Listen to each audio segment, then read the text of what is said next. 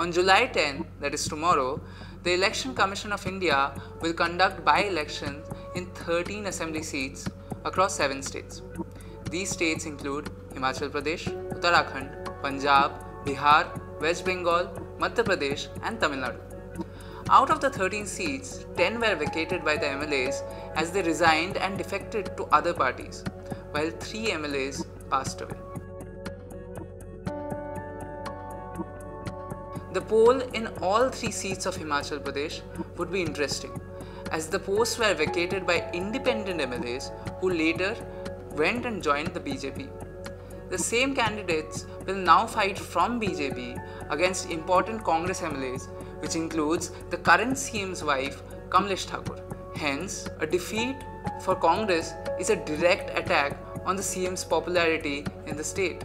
As the grand old party holds a majority in the 68-seat assembly, BJP would really want to win all these 3 seats.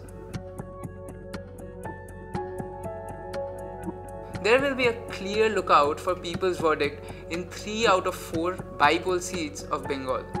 The posts were vacated after BJP MLAs defected to the ruling party Trinamool Congress.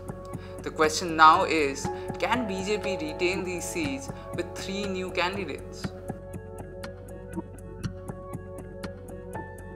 In the West Punjab seat, AAP MLA Sheetal Angural resigned and joined the BJP.